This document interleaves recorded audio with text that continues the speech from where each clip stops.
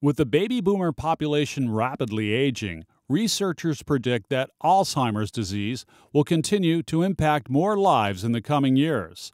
Today in Health Matters, how a local clinic is teaming up to help families face this difficult disease. For adult children, it can be one of the most emotional challenges they face: how to help a parent who may be suffering from Alzheimer's disease. Oftentimes the problem with Alzheimer's dementia is that the person lacks the insight to understand that things are a problem. Lee Memory Care is designed to diagnose and treat the aging parent while providing guidance for the adult children. Coming to the memory clinic, a comprehensive evaluation would include a neuropsychological evaluation with myself or the other neuropsychologists here, where we take a look at the basic cognitive functions of the brain. Then it's on to the next team member.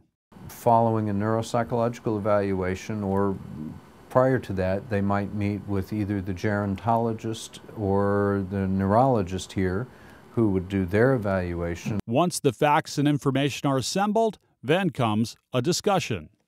And then the team sits down together once we gather all of this data and comes to a consensus on what a diagnosis might be and recommendations that we would have. So not just a first and second opinion, but a third and fourth and fifth opinion.